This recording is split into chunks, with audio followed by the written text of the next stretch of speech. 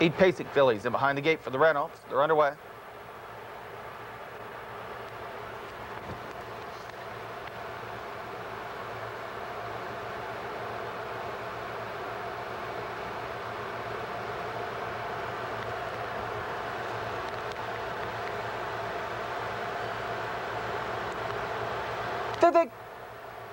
Goal. That's Madam Curie quickly out for the lead. Joe Pa's Alexa on the outside between horses. Crossing over to the rail, that's Pavia with Dragon's Tear. Lining up around the first turn, Joe Pa's Alexa looks to continue on to lead. Madam Curie's going to yield to the pocket in second. Dragon's Tear is away in third. At the rail in fourth, that is Take a Flight.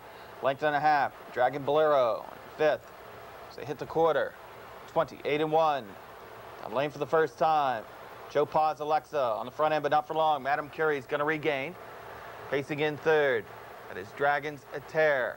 Followed in fourth by Take Flight. Then a gap of 2 back to Dragon Bolero. 2 more. Back to Very Fast Cast. Passing Cloud. Trailing the field, Jazzy Sacra. Field strung out. Head around a half-mile turn. Pocono rolling right along with Madam Curie. 6-5 stick. Maintains the advantage. And gets to the half.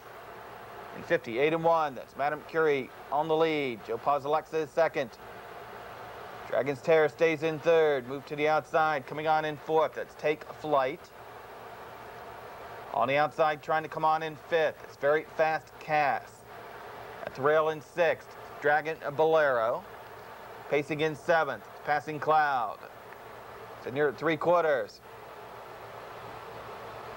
Madam Curie, by a length and a half. At 3/4, 127-4. It's Madam Curie in front. Take Flight going with her as those two get away from the field. Joe Pa's Alexa is third. Pacing evenly, Dragon's Tear. They turn for home. Action's on the front end. Madam Curie has the lead. Take Flight tries to challenge, but it's Madam Curie.